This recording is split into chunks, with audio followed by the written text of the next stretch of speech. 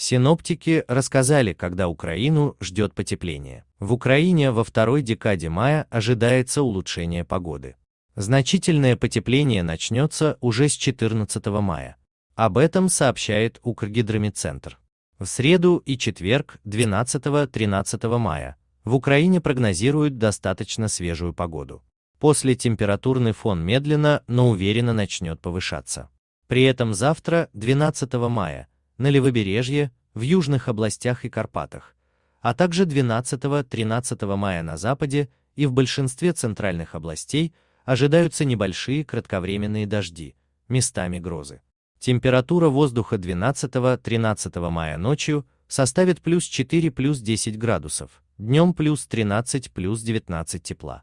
Завтра на западе, а послезавтра в южных и восточных областях плюс 19 плюс 24.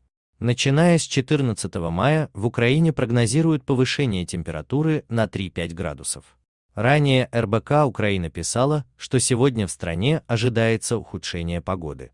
Из-за сильных порывов ветра штормовое предупреждение объявлено в Харьковской, Луганской, Донецкой, Запорожской, Днепропетровской и Херсонской областях. Отметим, изначально синоптики прогнозировали на сегодня существенное потепление.